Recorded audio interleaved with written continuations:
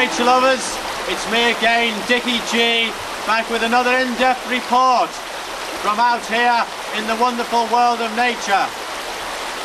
You know what really gets on my fucking tits? The way when you're out in nature, the damn river won't shut up so that you viewers back home can hear my beautiful dulcet tones. Anyway, what the hell?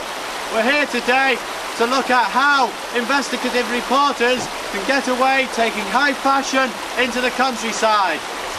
As you can see, I'm wearing a rather fashionable trench coat number with a really nice pair of corduroy trousers, which is very well set off against the sort of brownish colour of this nice earthy coloured rock here.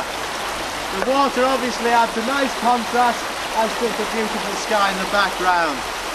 So enough of fucking nature, let's talk about me. I'm really enjoying myself today. I've had some fun with the twigs, even though I've got my trench coat fucking dirty again. That's another one built for the TV companies to sort out. Anyway, I was going to talk to you about acid rain, but I got really pissed off with that subject last time we tackled it, so I'm not going to. What I'm going to talk to you about is this. How annoying it is when you get bastards picking rocks up and throwing them into the river for no reason whatsoever. I'll just demonstrate that once more for the benefit of the cameras. Into the river for no reason at all.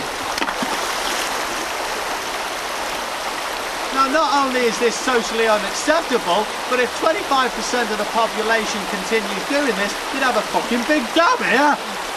Richard Gardiner, News at 10, Trough of Bowland.